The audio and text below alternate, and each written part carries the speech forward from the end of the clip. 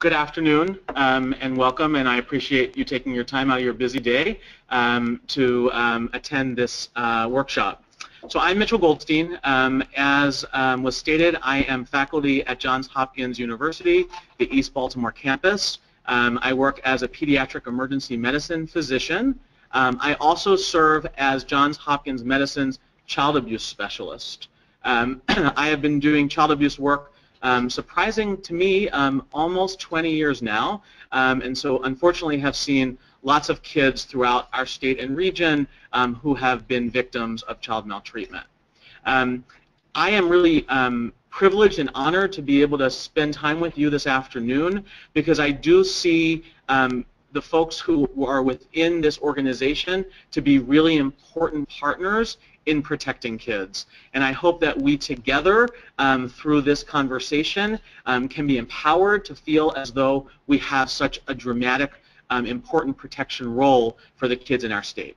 As was described, I love interaction, and so please, anyone who's out in the surrounding area, if you have a question, please type it in, and we can address that as we're going. We will, as described, leave time at the end for further questions.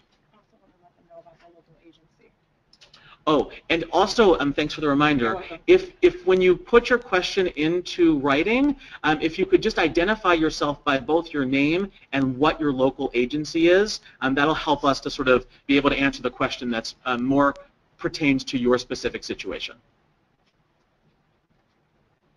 Yeah.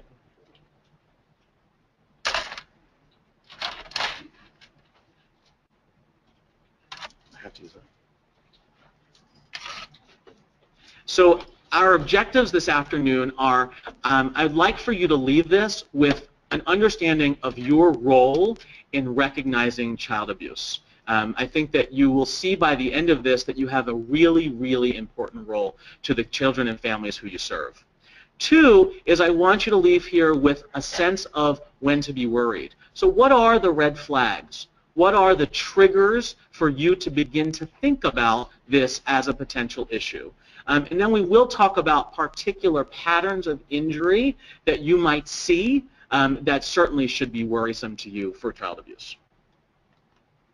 Okay, so let's just talk a moment for why we're having this conversation. Why is child abuse and neglect such an important issue? Probably the easiest answer to come up with is it's really, really common. So I'll give you some numbers. We at Hopkins serve as the statewide trauma center for all kids in the state of Maryland. So we are sort of the shock trauma for kids. In an average year through that program, we see about 1,000 kids who have been the victims of abuse and neglect. Okay, and these are children who are severely affected with very significant injury. Now, to put that on another sort of idea, in our emergency department, we see all children of which there's a concern of abuse or neglect for Baltimore City, so one jurisdiction. And on average, we see 7 children a day who have concern of abuse or neglect. So we're talking about a very common issue that unfortunately we will see no matter what part of the state we work in or the types of families who we interact with. If you look at global stats, there are on average 3 million reports of child abuse to Child Protective Service agencies across the country. When you look at actual numbers of victims, it's sort of around 1 million, depends on the year that you look at it, with a rate of 12 out of every 1,000 kids being victimized. So this is not an uncommon issue. When you look at the type of victimization that kids undergo, the vast majority of victimization is neglect, followed by physical abuse, followed by sexual abuse. Sexual abuse tends to get all the media play. That's sort of, I think, where you hear about it, but it's actually the less common of victimization to kids. And the most important thing is when you look at the numbers, the most likely victims of child maltreatment are the children who are going to be coming through your offices. It's the children 0 to 3, 0 to 5. Those are the kids who are most likely to be abused.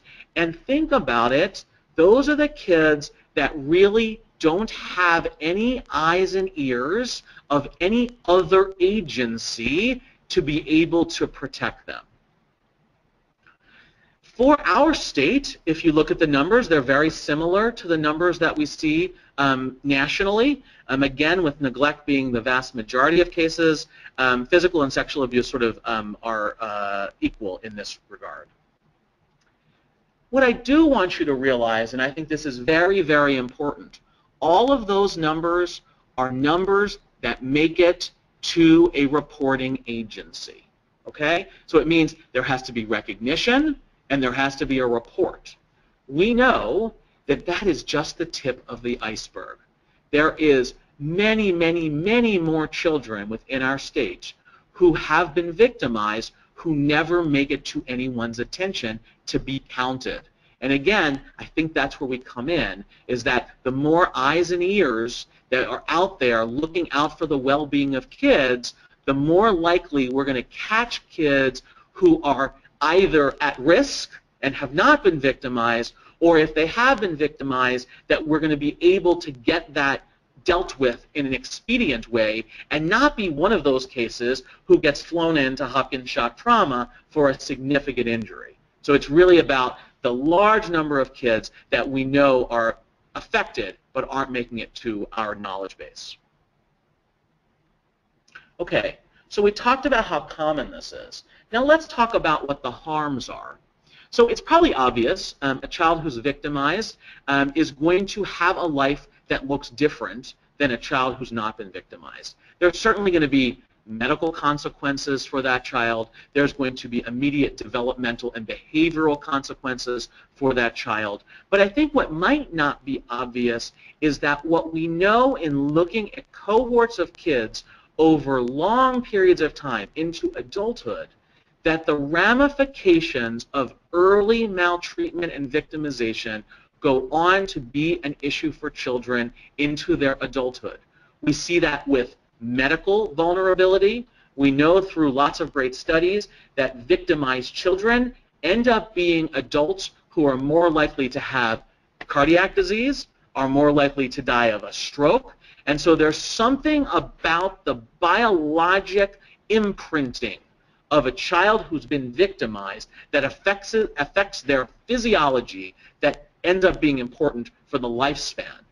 We also know emotionally, if you look at individuals who have chronic pain as an adult, there's actually some very good studies that show us that chronic pain sufferers who come to adult chronic pain clinics, up to 1/3 of those individuals, when surveyed about childhood victimization, will tick yes when you ask them about childhood victimization. So again, we're talking about long-standing ramifications of this. From an emotional health standpoint, these are individuals who are more likely to have true psychiatric diagnoses as adults, depression and anxiety being the most likely diagnoses to be overrepresented in patients who have been victimized as children.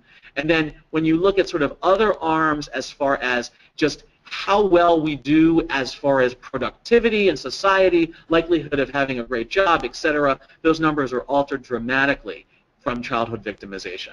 So it's something that's very important. It's important in the immediate, obviously, but it's important in the long-standing trajectory of following these victims.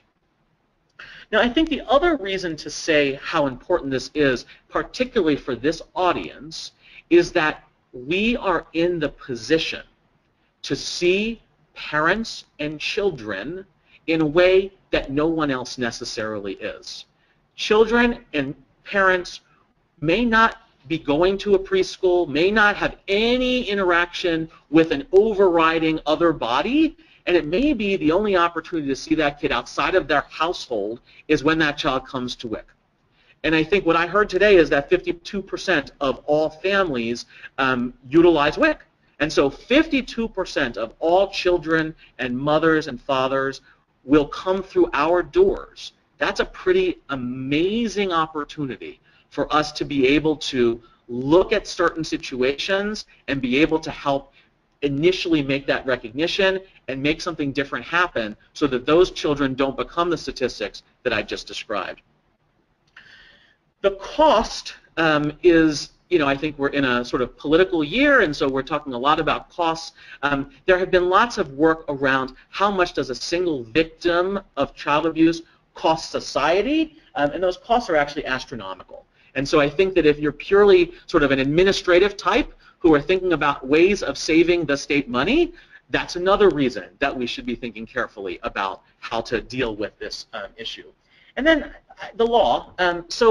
We'll talk about this at the end, but there is a mandate that says that if we're concerned about a child who might be at risk, and we'll talk about that throughout this, that we have the moral/legal responsibility to do something about that. And I think that is a really obviously sort of, may override, other aspects might override how we feel about that, but certainly the law has to sort of help us think about these issues.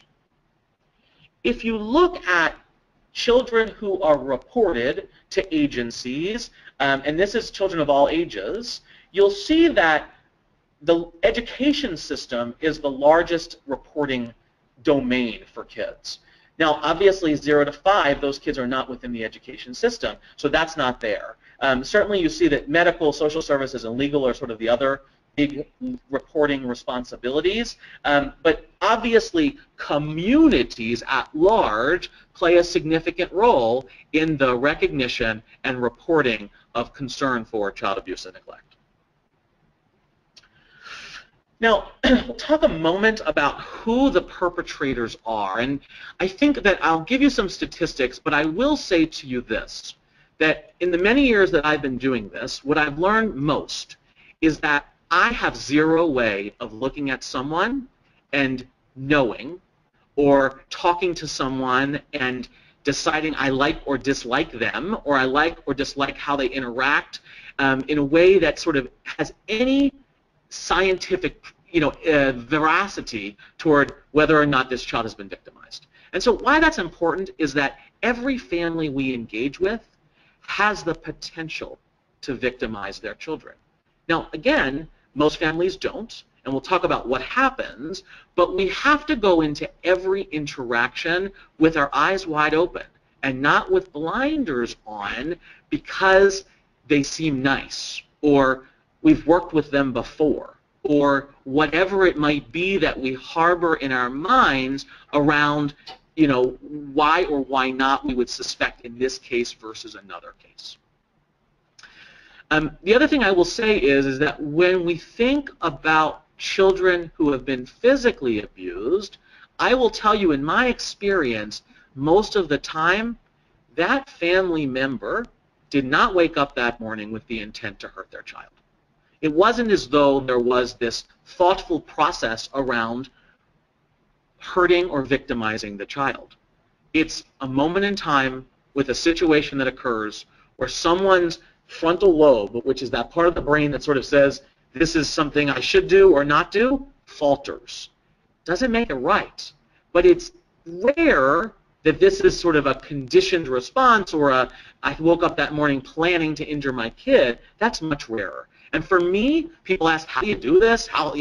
That's easy for me because I look at myself in the mirror and say, it could be me. If the situation was the same, I'm not any different than many of the people that commit these acts. So of perpetrators, if you look at all comers, 3 of 5 perpetrators are female. If you are a male perpetrator, it is more likely that the injury severity will be higher, so that kids die more likely from a male perpetrator. And male perpetrators are absolutely the highest representation in sexual abuse cases, which to me is very different than physical abuse. That is a little bit of a different scenario whereby there's a lot of thought that goes into how to get access to a victim. And female abusers typically are younger than their male counterparts. Now this is really important, okay? Why do people end up becoming a perpetrator? Why do systems enact these kinds of events? Well, certainly the leading issue is a personal history of trauma. So folks who have themselves been victimized are at significantly higher risk for then victimizing in the next generation. Unrealistic parental expectations. So this is very, very important. So I think that I see this commonly in kids who, you know, the infant is not taking solids. And I have this expectation that I've got to get this kid to sleep through the night, because in order for me to get up at 4 o'clock in the morning to get on my bus, in order to get to my job in place, I've got to have some consecutive hours of sleep. Well, as you guys know, 2-month-olds are not going to easily take solids. And so this mismatch between a provider and a child, and the mismatch in developmental expectation, leads to frustration, which can lead to problems. So unrealistic parental expectations are very important, and where we all serve a very important role to help families to understand what a child at this age does or doesn't do, and what to expect of that child. We certainly know that a child who is born into a family with other children, so the idea of multiple kids in a household, increases the risk for maltreatment. That's probably multifactorial, but if you're seeing a family of 8 kids and another baby is born into that household, that's a potential situation that has a higher risk profile than if that was just one child with that family. So sort of being on the alert, not to say that anybody who has multiple children are going to necessarily abuse their kid, but you can imagine that there's a lot more to deal with, and so frustrations can become higher. Children who have special needs. So those special needs could be medical. Maybe they have some underlying medical condition which makes them failure to thrive. Maybe they have, you know, significant medical conditions which requires lots of medicines or doctor visits, etc. Maybe it's behavioral. Maybe it's a child who has a spectrum of autism and doesn't react to cues in the same way that other kids react to cues. Those are children that are going to be at risk in similar ways of just adding another layer of complexity to the family dynamic. Certainly unemployment, marital discord, and substance use are very important factors that place children at risk for victimization.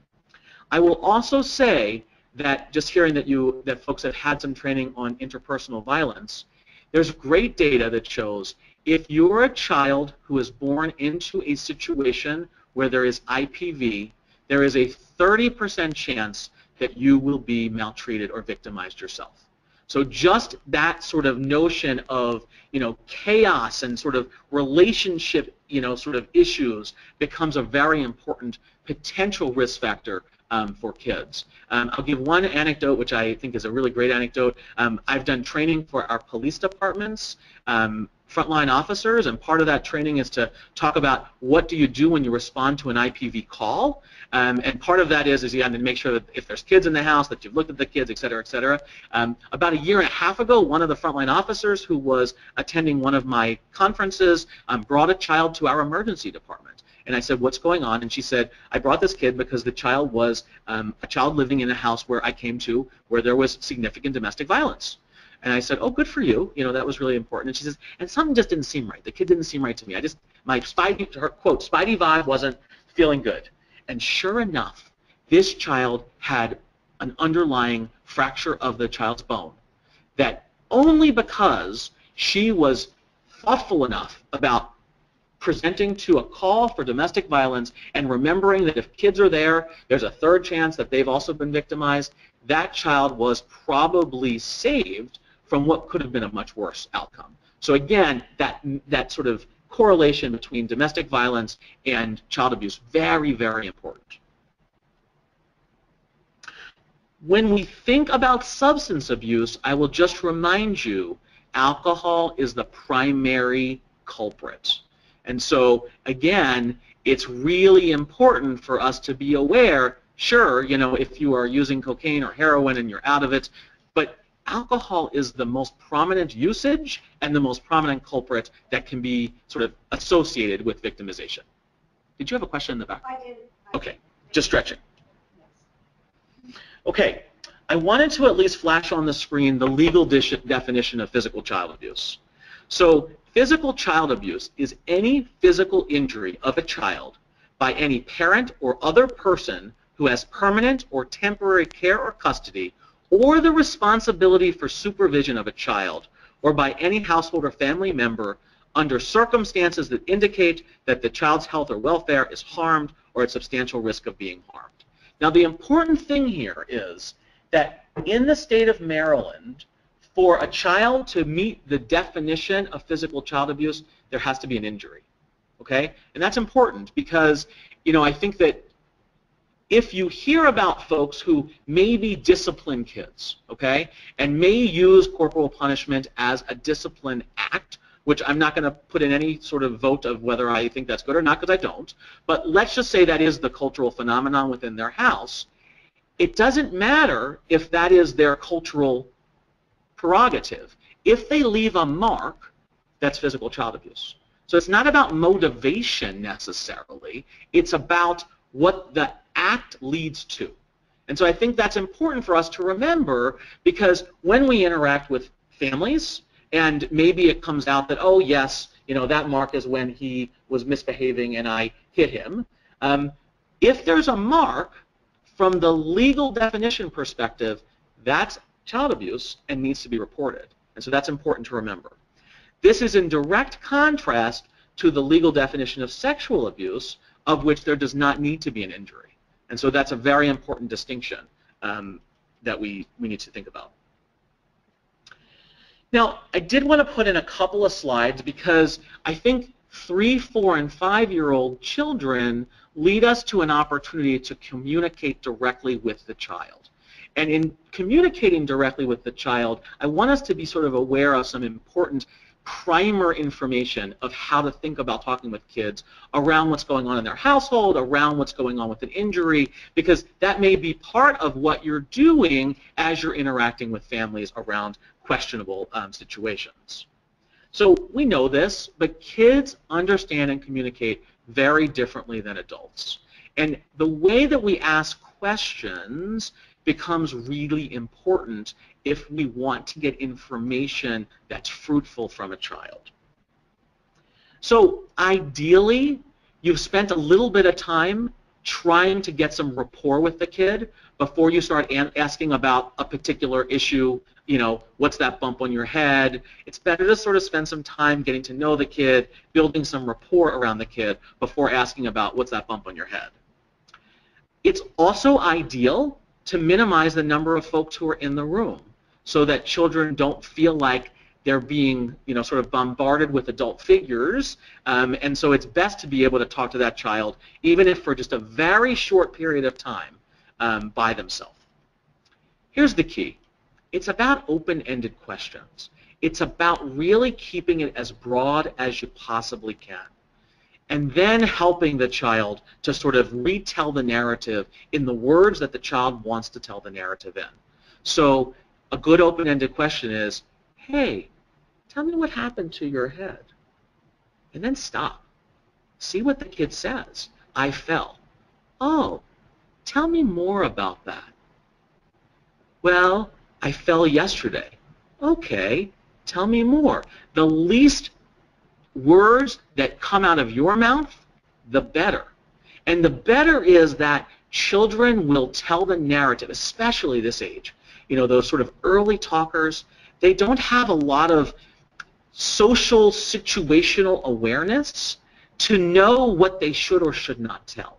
But if they feel like somebody's sort of like in their throat, they're not going to tell. So if you just make it a really easy environment, they're much more likely to come up with information that can be really helpful. It's also really important to remember, nothing you say is your fault. You did everything right. This is important because we want to help you. And again, I think just that statement means everything to a 4- or 5-year-old kid.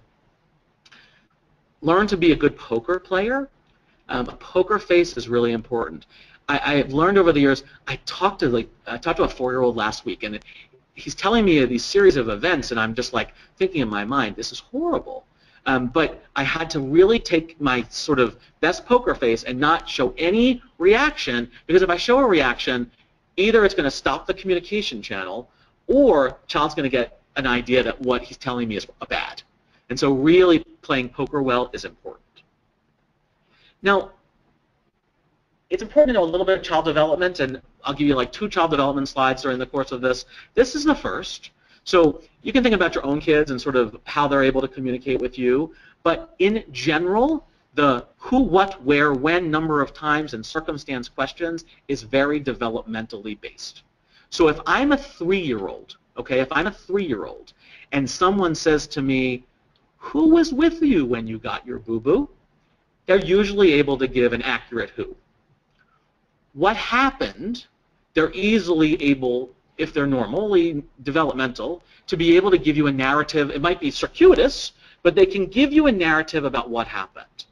If you ask where or when, you're going to get something, but it's not accurate. And so why that's important is the downstream effects of the investigators eventually will be impacted by if you get something that's not developmentally appropriate, somebody's going to use that downstream, and potentially that will hurt the investigation.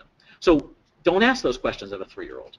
Similarly, the sort of the where and then the when, really for the intents and purposes of children that you're going to be interacting with, it's who and what and maybe where in a 5-year-old. And that's it. Okay. So there's a lot of information out there that looks at what are the risk factors.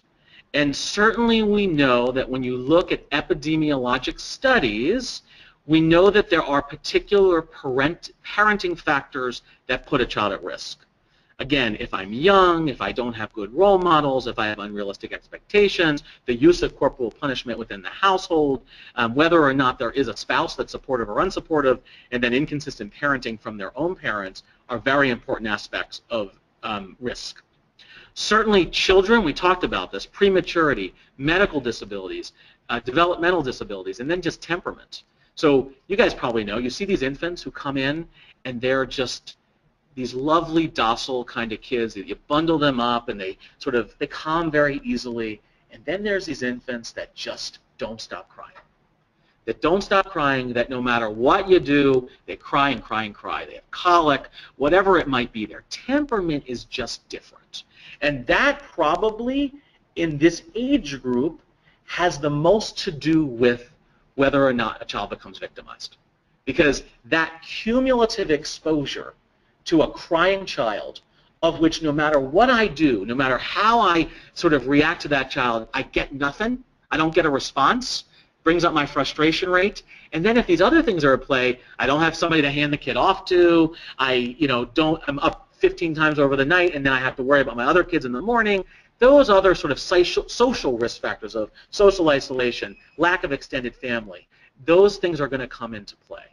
Certainly, if I have other stressors going on with respect to the economic viability of my household, if I'm sick, if I have other illness in the family, those things are also going to make a difference. And then if I put on a layer of maternal depression, IPV, alcohol use, that's going to make it impossible. So it's multifactorial. Not one of these risk factors is usually at play, but you put a couple in the wrong situation and something bad happens. I will say, I put this up here because there's no such thing as the Beaver-Cleaver family. I mean, the most wonderfully put together families, again, I take care of children who are victims from professional families who are doctors and lawyers and have fabulous sort of resource, etc. There's no such thing as a family that can't do it. And I think, again, I'm honing in on this because we all have our own biases when we think about child abuse. We go into it thinking about it's this, certain category of person who would do this to their kid. I will tell you, seeing lots and lots of these cases, it can happen to anybody. It's about the constellation of risk factors that can hit anybody. And makes it really hard if you're not thinking about the child and the child's potential injury without putting the other framework on board. So those risk factors are important. They're important from an epidemiologic risk, but what I would like to empower you with is that every family who you interact with, they may be the family that you could save the child in. So be thoughtful about this in every interaction, regardless of what the family looks like or what your perspective of that family is.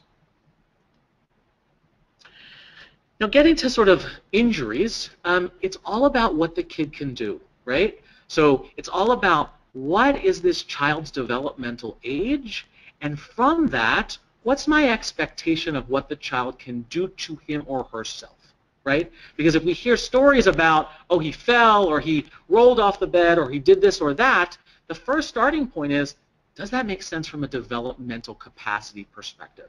Can a child of that age actually mobilize the right motor forces to allow that to happen?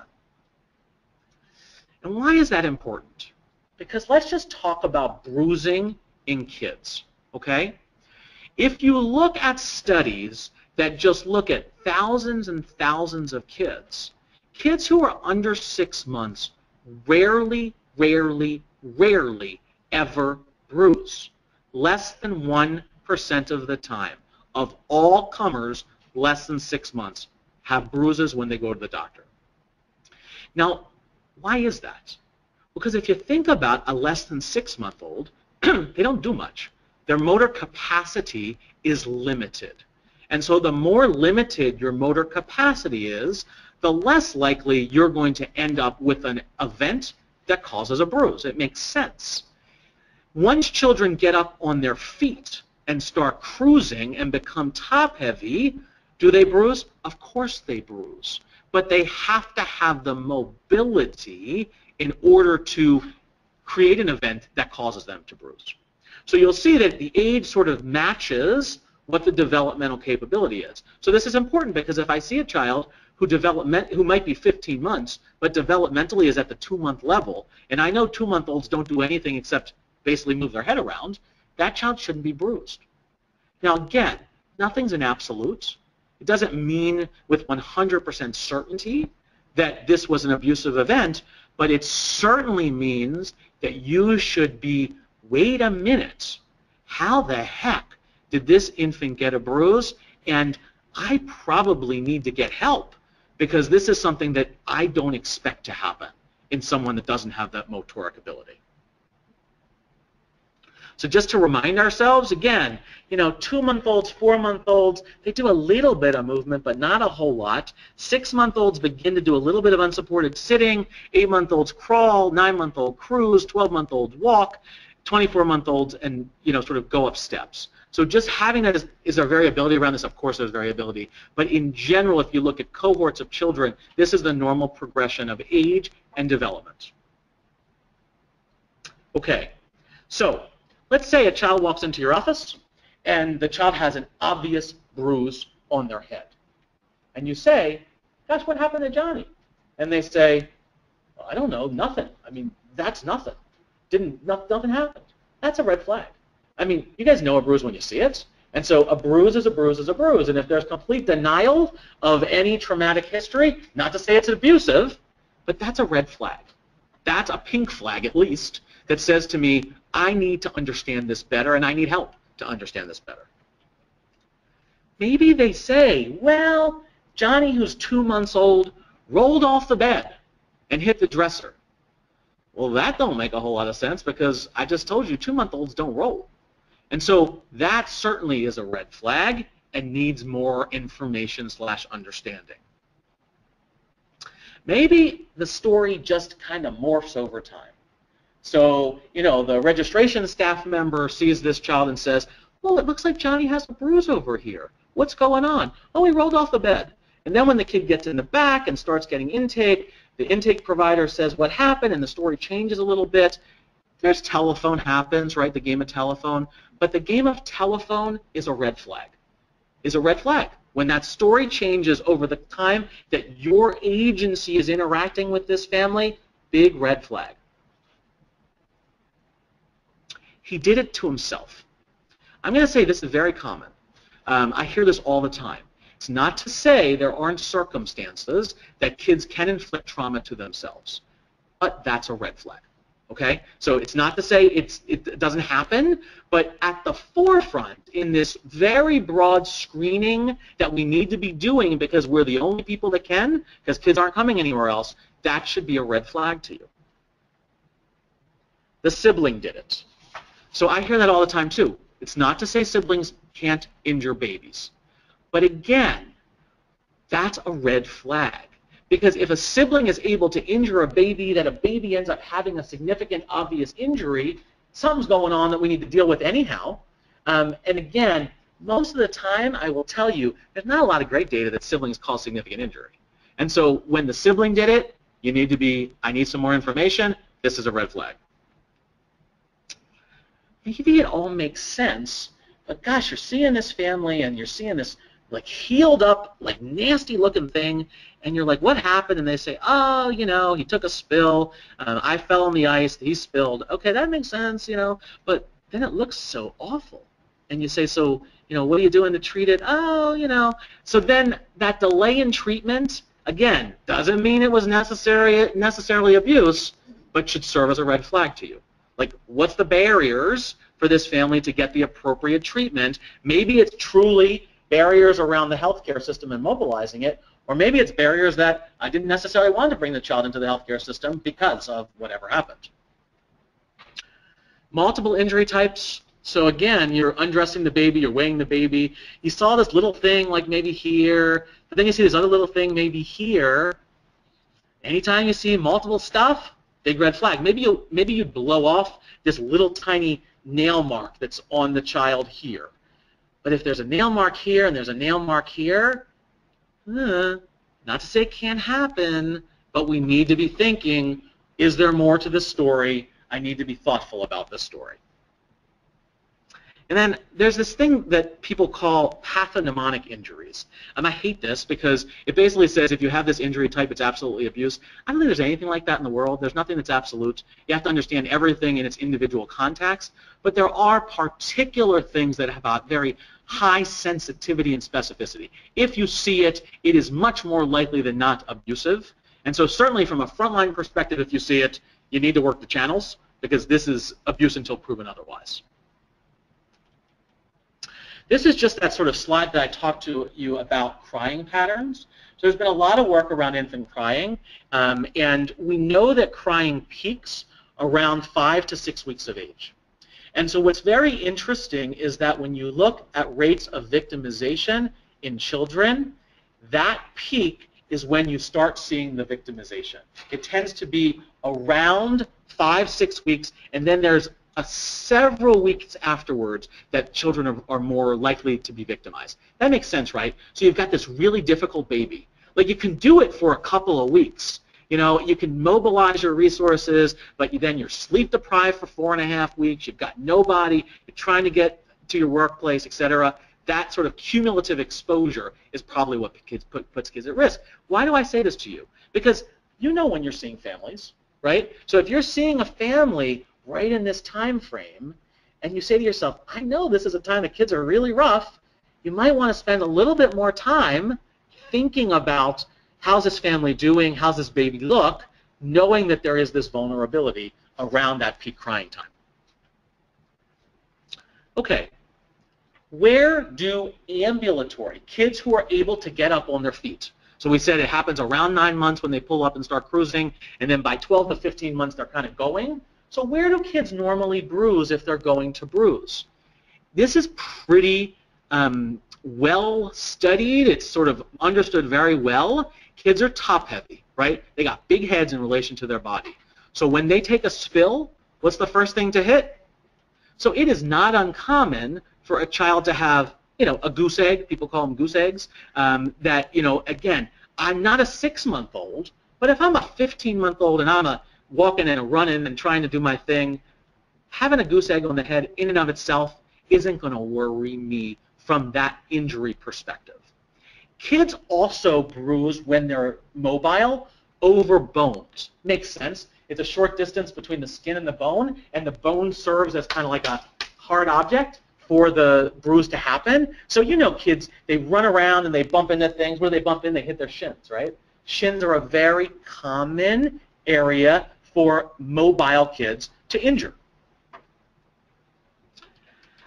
Now, these are less likely to happen from the normal rough and tumble of childhood, okay?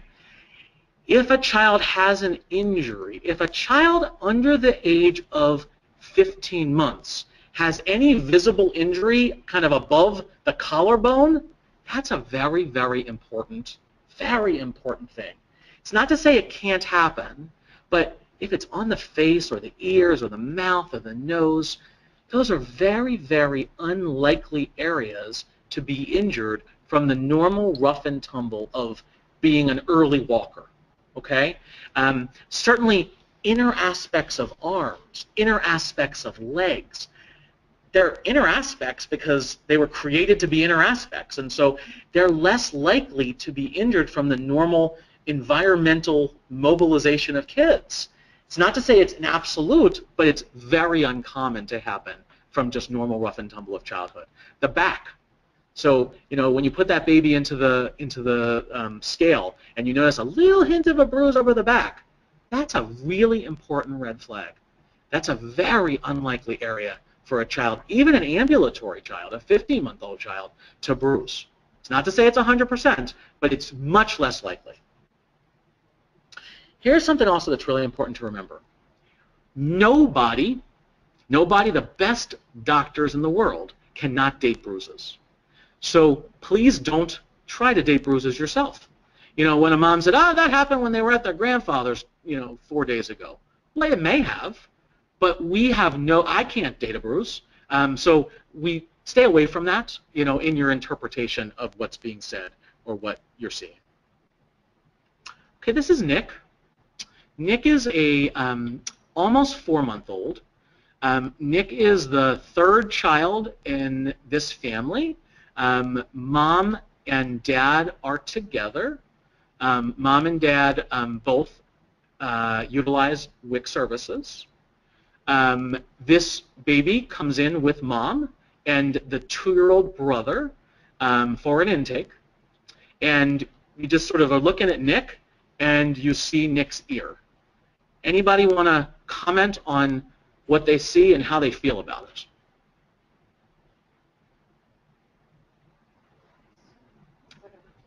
Looks like it hurts. Yeah, why does it look like it hurt?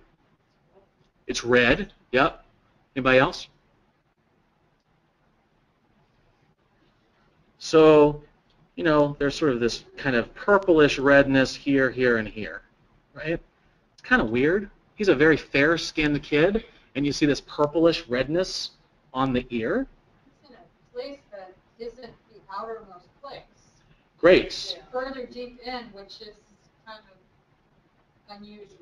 So for the folks who are not present here, what was just said is it's in a place that's fairly deep in, which seems unusual, which I would agree. So what would you do? How would you think? I mean, you're meeting this family. They're sort of in your space. There's nothing else. There's, it seems like a regular, normal encounter. So how would you sort of approach this? What would people think? Question the mother that brought the child in. Okay. What happened in Nick's ear? How did this happen? Okay, so what was said in the room was I questioned the mother, asking what happened to Nick. And so that's what was done. Mom said that Nick fell from the carrier to the floor. So she was transitioning Nick from bassinet to carrier, and she put Nick in carrier, and then she was holding carrier, but she claims that she hadn't strapped him in completely, and she misstepped, and Nick fell out of the carrier and fell on the floor. I think that's an odd place for a bruise if you fell out of the carrier. So what was said was that's an odd place for a bruise if he fell out of the carrier, and I would agree.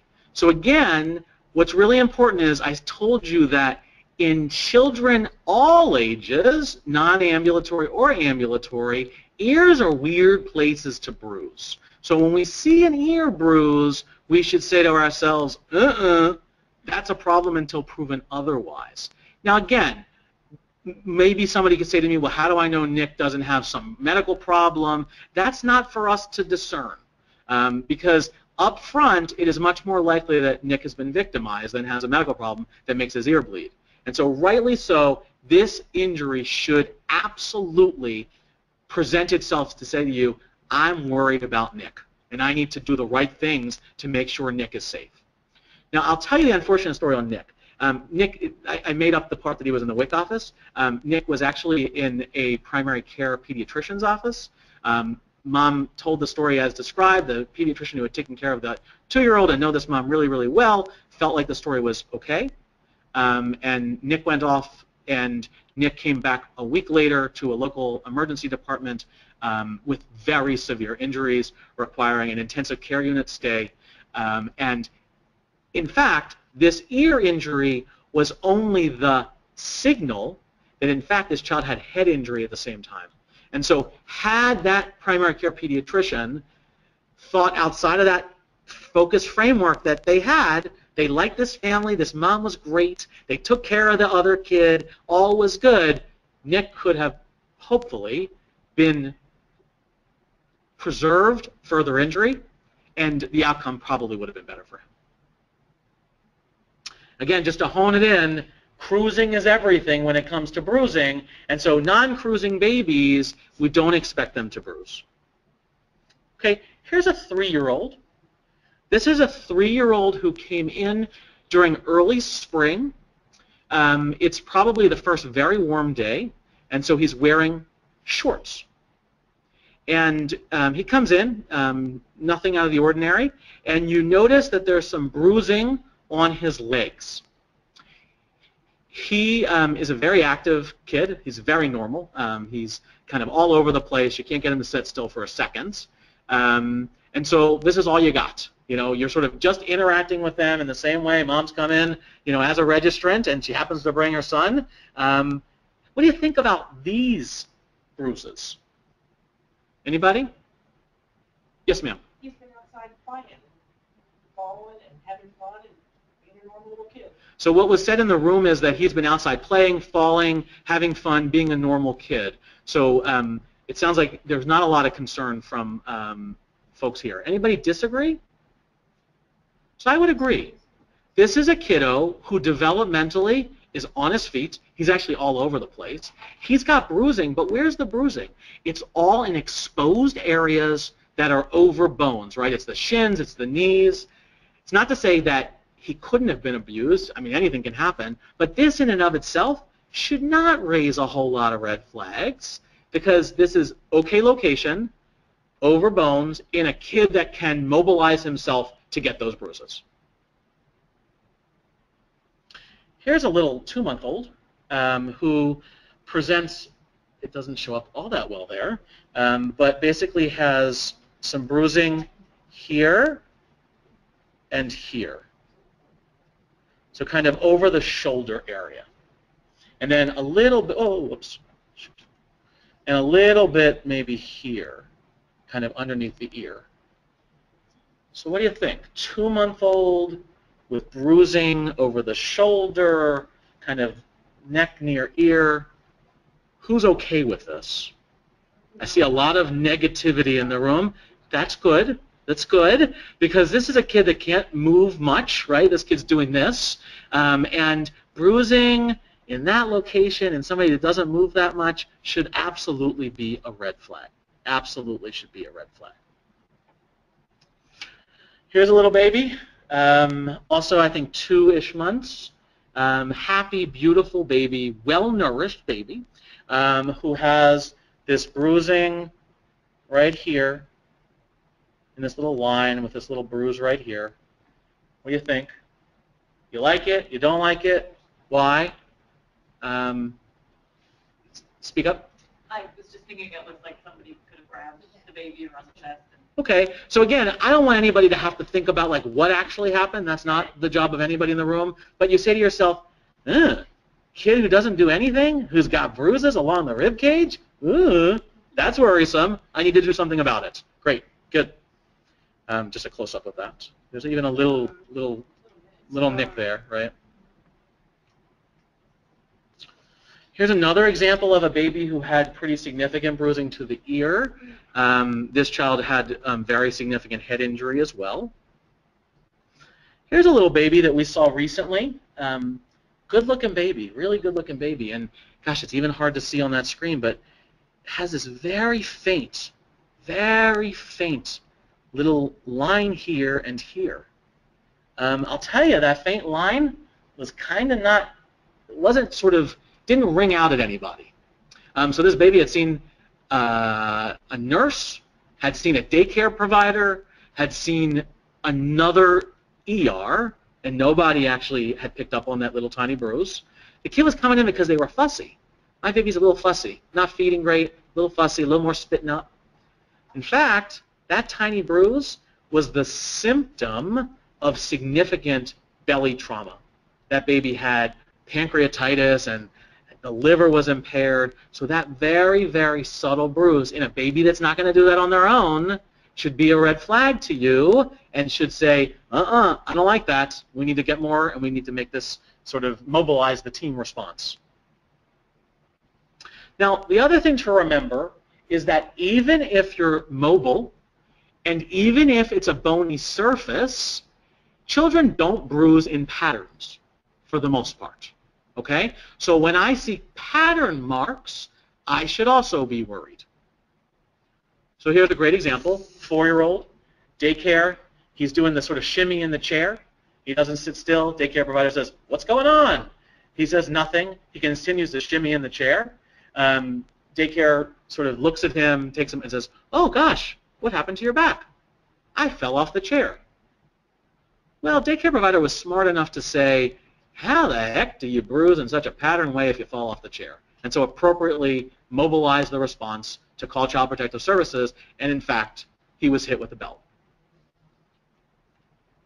Again, patterns are not normal, right? So anytime I see patterns, even if they're over bones, this is a mobile 15-month-old, but again, what in the world? That's not normal. I need to be worried. Obviously, patterns, again, I need to be worried. You know, so I see these patterns around the neck. I'll tell you, this was looked over by several people. So again, these are sometimes very subtle, but children should not bruise or injure in patterns. When they bruise or injure in patterns, from your perspective, it's abuse until proven otherwise, and we need to mobilize a response. More of the same. Here's a little guy. This little guy had pretty significant bruising, kind of in the facial area, around the eye. You can see some here and here. And this is a case that's unfortunate because this kiddo was seen by some really good ER docs who said to Mom, "What's going on?" And she said, "Oh, he's been coughing. You know, it's the middle of winter. He's had a horrible cough." And so, you know, sometimes when you cough, you can get little tiny, little baby like red spots around the eyes. Okay, but this doesn't quite look like that, but they really liked the mom, and everything was sort of good. Again, these are not things that I would expect. More of the same. More of the same. So any type of pattern, we need to be worried about abuse. Okay? So it's about what's the age of the child, what's his developmental capabilities, where is the bruise, is it in an area, if he's mobile, that I expect it to be, and then what does it look like? It shouldn't be patterned if it's going to be an accidental bruise. So just to sort of put it all together, inflicted bruises are typically in weird places. They're typically patterned, they're typically multiple, and the story doesn't make a ton of sense. Accidental bruises, they're mobile, the history fits, and they're usually over bony surfaces. Okay, so that's your take home. Now there are a few very common things that I want you to know about because you will see them all the time if you're just weighing children. So this is what? Anybody know what this is? This is a African-American little like 2-week-old baby who's got, these are Mongolian spots. And Mongolian spots are really, really common. Okay? In certain populations of kids, Asian population, up to 90% of kids will have a Mongolian spot. And so you're going to see a lot of these. Now, they are typically over the butt, so that's typically where you're going to find them. But, and this is another example of sort of Mongolian spots. They look different than bruises, don't they? They're kind of slate in color. They certainly don't hurt. You know, when you touch them, there's no response.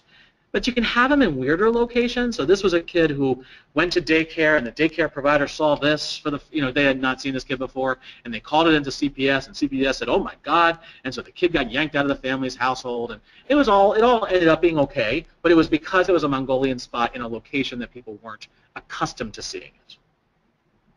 Now, what if I see this? So this is a little baby who is 2 weeks old. This little baby is a beautiful, thriving baby, except that when the baby opens their eyes, you see that the baby has some blood in the white of the eye. So what do you think? Worried? Not worried? Worried. Worried, I hear. And I would agree, worried. There's actually some really interesting data that says infants who have blood, we call them subconjunctival hemorrhage, but it's basically blood in the white of the eye. That's what we call a sentinel injury, meaning that if you see it, it is likely to be representative of something a lot worse.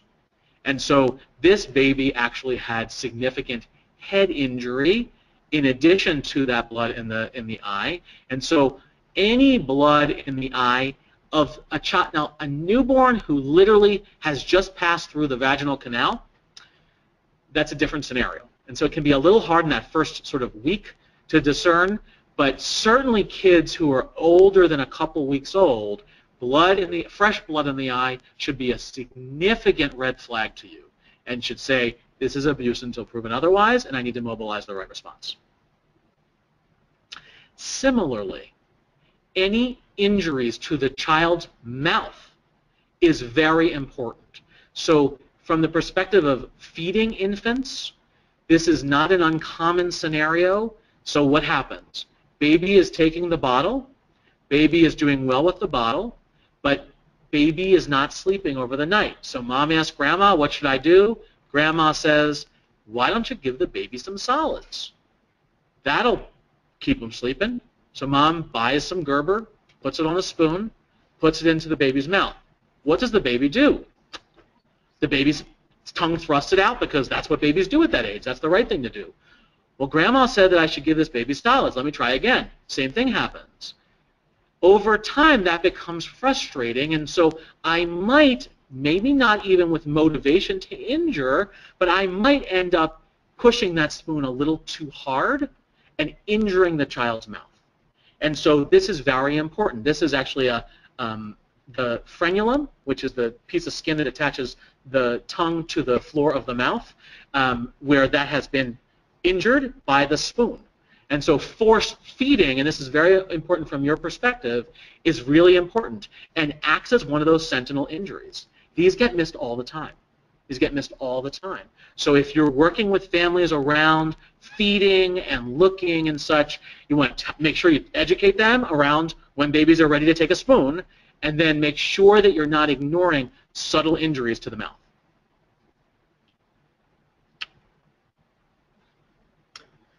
Okay, I'm going to transition now to burns. So burns are very common injuries in children, okay?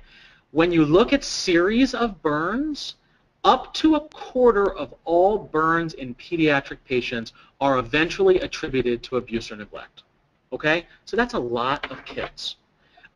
We see on average about 10 burns a week in the Children's Center because we're the burn center. So these are common injuries. You're going to see them all the time. And we need to be sort of mindful of when a burn is worrisome and when a burn is not worrisome. Contextually, the most common scenarios that people intentionally burn their kids is around toilet training and is around kids who have like a stomach bug. And so why is that? Because it's about, I need my kid to be toilet trained because daycare gets significantly cheaper when we're out of diapers, and I'm trying from a developmental perspective something to toilet train my kid when they're developmentally not ready to be toilet trained, and I get really frustrated because they keep soiling their clothes and I got to do laundry a lot. Similar to when my kid has a stomach bug, soiled clothes, I got to do laundry a lot. That sets the frustration tone with a lot of those other multifactorial things at play, and so I wash my kid off and maybe I make it a little too hot so that perhaps they'll remember next time not to soil themselves. It's not rational. There's no rationality to that, but it's not an uncommon context. And so I think that's a really important thing to recognize, is that if people are in the midst of toilet training, that contextually is a high-risk situation for kids when it comes to intentional burns. Obviously, it's not just about that sort of context. There's parental issues and there's community issues that are at play here as well. So, as I said, burns are really common. So if I'm ambulatory, right, it's all about, am I standing on my feet? Am I able to walk? If I'm able to walk, and if I am able to reach and grab, so we're talking about, 15 months-ish, what do we see? Can kids get burned accidentally? Absolutely. Well, how does that happen? They pull down a hot object, right? So I put the coffee cup down on the coffee table, the dog's barking, I turn my head for a second, my ambulatory 15-month-old comes around and pulls the coffee off the coffee table. What happens? Hot coffee hits the child, they get burned. The hot coffee goes downward because gravity forces it downward, and the burn typically takes this very classic association that looks like a triangle. The worst of the burn is up here because that's where it hits, and as it flows downward, the heat is dissipated, so the burn gets less significant. Now, let's compare that to this. If I want to intentionally burn a kid, what typically happens? The kid typically is not going to just let me put them in hot water. So there is going to be some force of placing the child in that hot water. That will create the child to sort of, kind of get very stiff. And the stiff areas do not allow the hot liquid to get there. So you'll see these areas as sparing.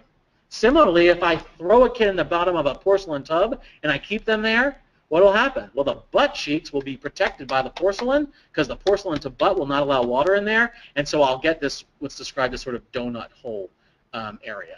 And so it's kind of a classic description of immersion burns. All right, here's an 18-month-old, happy, healthy, developmentally normal little girl who mom tells the story. She comes in there, she's obviously burned. Mom says, "Oh my God, can you believe this happened? I put my coffee cup down on the coffee table, I turned my head for a second, and she was burned.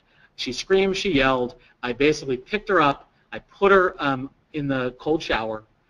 It started to get a little bit sort of funny. I put some bacitracin on it. I have an appointment with a pediatrician right after I leave here today." What do you think? Do you like it? Do you not like it? And why? So I see a naysayer in the back. Yeah, I don't like it. Why don't you like it? Because it looks like it gets worse as it goes farther down, and it looks like there's bruising on her right wrist too over there too. So no bruising on the wrist. So the burn is definitely, from here down, and it's worse here than it is here. And there's a little bit of splash here. Others? I still wonder why she came to us. Okay. To the doctor first. Okay. To an ER. So you're sort of like, I don't quite understand the pattern of how you've decided to seek service. I think that's certainly reasonable, and anytime that is something that's concerning, that should mobilize a response. I think a significant burn like this that hasn't been attended to in general deserves to mobilize a response. I'll tell you that this particular burn was completely as described. When the scene investigators went to the house, there was coffee all over the floor. There was a cup still down on the floor, and so there was nothing else that was sort of concerning. And again, it sort of takes that pattern that we described, that sort of triangular pattern of, you can imagine a kid reaching, it falls onto kid, it streams down. But again, I think that if you're worried because of service selection, I think that's a reasonable worry. This is the same story. This looks a lot different, right? So how does this kid get the hot liquid to his back? Got to be a pretty sort of ambidextrous, I don't know how you do it sort of scenario. This is like as bad up at the top as it is at the bottom. There's this line of demarcation here, like how the heck did that happen? So this is a very worrisome burn, and eventually was confessed to be a dipping into a hot liquid in a pot.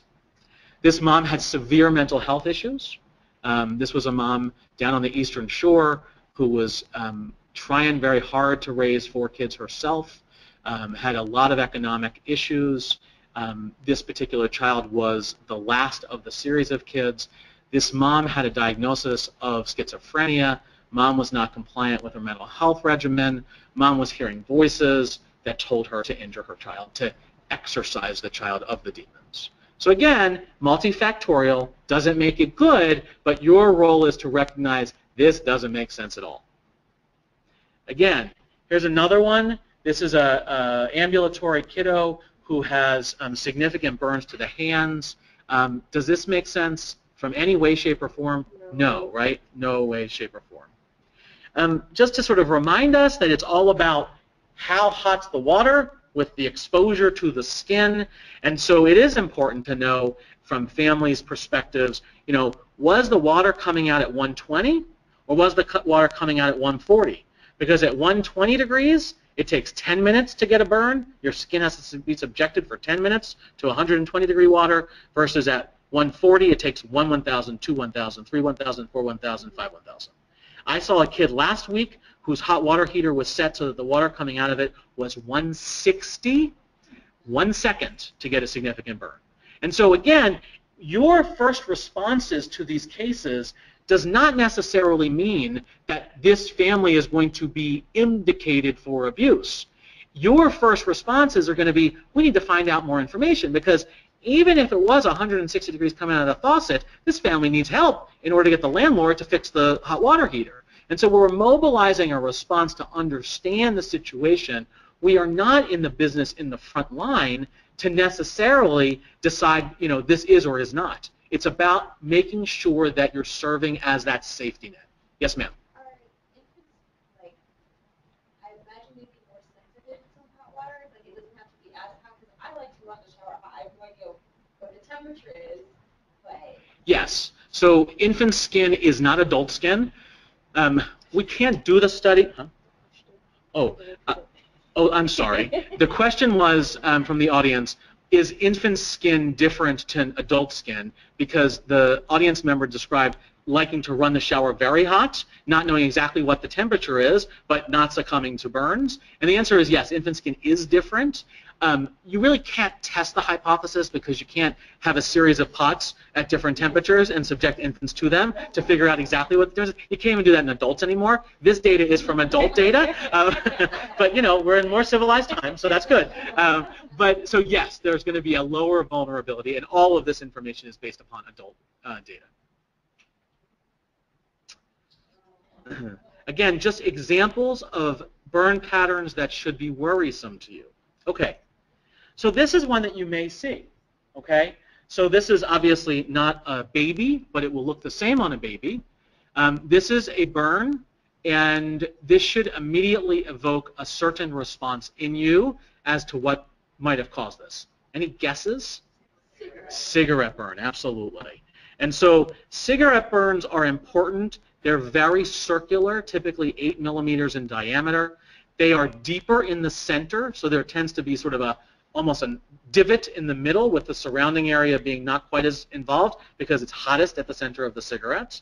And you'll see them in kids also. And so I would say that of the burns that are likely to pass through your doors, these are probably the more likely ones to pass through the doors that can be easily missed if we're not primed for them. Now, this baby has not been injured, actually. This is a baby who has these findings. Now, what's interesting, though, is you see that this doesn't quite look like the other ones we saw, right? And this doesn't quite look like the other ones we saw. So this is actually an infection called impetigo. Impetigo is like a staph infection. You may have heard of that. And they look different. They're not quite as symmetric as a cigarette burn is. They definitely don't look divoted out in the middle. And you tend to see sort of some satellite or other areas where you'll see some injury as well as the primary lesion. So those are the ones that people can get confused by. Do I have any other questions about physical abuse? Because I'm going to end up talking about sexual abuse in the last 15 minutes. Okay, so let's say 4-year-old Sarah is brought into a WIC appointment with mom who is pregnant. She's a very interactive, she's a busy kid. And she comes in and she's sort of like, flying off the floor and says to the receptionist, "Hey, do you want to see the dance that I learned?" And she does this somewhat provocative dance in the middle of the reception area. And the receptionist says, "What's that about? Honey, where'd you learn that?" And she says, kind of smugly, "My daddy." So what do you think? What do you think about that scenario? Are you thoughtful? Are you not thoughtful? Does it raise a bell of, well, should I do something? Do I need more information? What are people thinking? It's weird. I heard from my latter side, it's weird. Okay? Any other thoughts? How would she even see that? Yeah. Okay, so the answer from the front was, how would I see this to know the moves? Well, if she was watching Beyonce.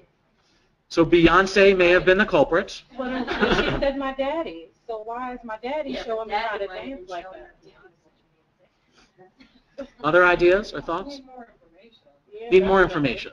So, go ahead. Probe a little bit farther about, the dancing or what else does Daddy, what other dances does Daddy show you, or, just asking questions. Okay, okay. So, I'll tell you that what the little girl says is basically she loves going to Daddy's house, and Daddy and her dance. And that's basically all you get. She's a 4-year-old who's like all over the place and not all that, interested in invoking in a conversation.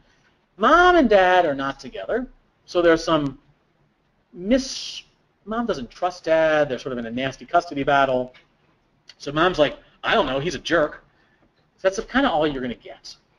So what do you think? Is it going to? It's weird. It's okay. So what do you do with that? It's weird. So do you feel like you need to do something, or do you just say it's weird, but it happens? Do something, because you never know. If it turns out that it's nothing, great. But what if it is something? So what I heard from my side was do something, because if it turns out it's nothing, great. But what if it is something? She's a 4-year-old, so the who and the what questions are the only questions you can get answered. There you go. That's all she's told you. Great. So what was recited from the front of the room here, remembering one of my slides earlier, is she's 4. You can only reliably get the who and the what questions, so that's all you're going to get. Any other thoughts? Anybody disagree? Anybody like, well, not enough here for me to be worried? Everybody's worried. Okay. Let's go through it. So how do we define sexual abuse? So sexual abuse is any contact or conduct that's unwanted or manipulative or exploitive or outside developmentally appropriate play by a parent, a caregiver, a household member, or a family member. Okay, so that's the legal definition. So when we think about sexual abuse, no typical profile. Most of these people are like, oh my God, can't believe that. Most of these people are male, at least the reported perpetrators. Most are familiar to the child. And the scary statistic, I think, is up to 40% of perpetrators are adolescents. Of those adolescents, most of those adolescents have been victimized themselves.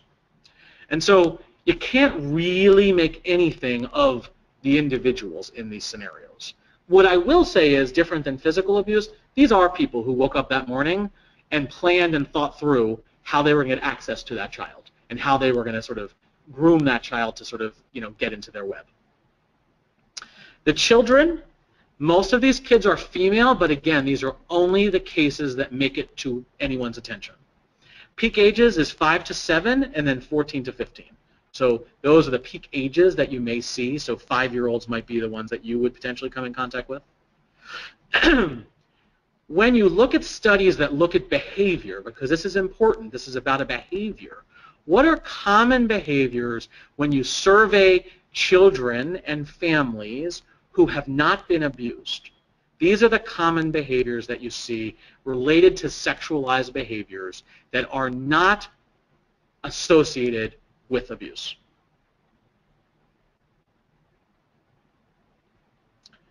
These are the behaviors that are highly associated with abuse. So you see that there's a very different flavor to the types of behaviors that we're talking about. And again, this comes up pretty good when you look at any predictive modeling as far as what behaviors you're worried about. So very different than these kinds of behaviors. So when we go back to Sarah, this is a kid who is having a behavior of dancing, and that's really it. That's really it. It's kind of in the middle, right? It's sort of not quite on either of those lists. And so I think it's totally appropriate to be worried and to want to understand more. And in this case, you're not probably going to be able to get more because of the situation that you're in and the lack of ability for the kid to give you more. Ends up that this case is about kid goes to dad's house. Dad's house is the only house that has cable. At dad's house, MTV is a little bit dated case. MTV is available, and child was looking at Britney Spears, actually. And so what's interesting about it is that when they got this kid into a forensic interviewer, and she's sort of giving the dance, the kid starts singing the Britney Spears song, and then they were able to negotiate that, oh, I only get to watch Britney Spears when I'm at Daddy's house. Is Daddy in the room? No, Daddy's not in the room. He's usually upstairs doing his work. So it sort of changes the flavor, but you probably wouldn't be able to discern that in that front line. So just for information's sakes only, when we think about sexual abuse and you think about exams, exams are there to have forensic collection of evidence only if the event occurred very recently. So if you're out of that window, there is no reason for a child to go running to get an exam. Unless that child's having some physical or psychological complaint. And what is the exam for? It's to document injury, collect forensic evidence. But these exams should only be done by people who know what they're doing. So the general pediatrician or the general ER doc, not good people to be doing these exams. Some myths about the exam: we can tell for sure if she's been abused. We can tell if she's been penetrated. We need to look inside of her. If she's got a hole, she's been abused. If the hole's too big, she's been abused. None of that's true. None of that's true. And really and truly, the bottom line is, of children who confession from perpetrators of true penetration, 95% of their exams are normal. So really what we're doing is assuring families and kids that they're okay physically, and potentially finding forensic evidence if we're in that window of a very short time frame. And so that's important to remember. I'm going to finish with a little bit of the system. So as I started off with is, you folks are in an amazing sphere of opportunity to serve as a protective agent of kids. You're seeing kids when nobody else may be seeing kids except the household that they live in. And so for that reason, you should be thinking about this every time you interact with a family. And when you're worried, you have the mandate to report. So in every state of the union and in the state of Maryland, there is a law that's the mandated reporter law. That law basically says that if you have reason to be concerned, okay, it's not about you have proof. If you have reason to be concerned, then you have the obligation to report. Now, for people like myself and other people who are in described domains, teachers, doctors, nurses, they have an actual mandate by their professional society to report, or they can actually be stripped of their licensure and professional stature. But every citizen in Maryland is a mandated reporter. And it is your moral obligation to think about this, and if you're worried, to make sure that the system mobilizes in a way that's going to protect kids. Again, this is not about proof. And I think everybody I interact with who's like, I don't think I have enough. Like, all I saw was that one bruise on the ear. That's all you need, okay? You need nothing more. It's not to say that that child's been abused necessarily, but it means that there needs to be more information that you, in your frontline capacity, don't have an opportunity to be able to do. And so that's what I want you to take home with, is that you have an opportunity to see infants and kids in ways that nobody else does. And when you see something that we've talked about that's concerning, you need to make sure you mobilize the appropriate response so that the system can do a better investigation and potentially protect the child if that's what's in play. Again, it's reason to believe that the child has been subject to abuse. There is nothing about proof. And if you make a report, you are immune from liability if made in good faith.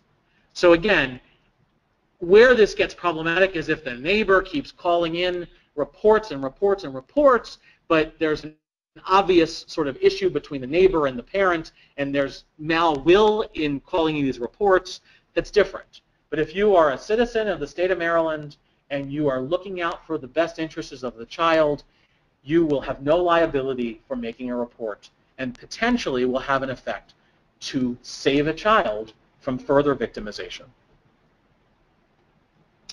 I'm going to stop there because my voice is gone, but I am happy to entertain any questions, scenarios that you guys have had come up in the past, or any reflections that are important for folks.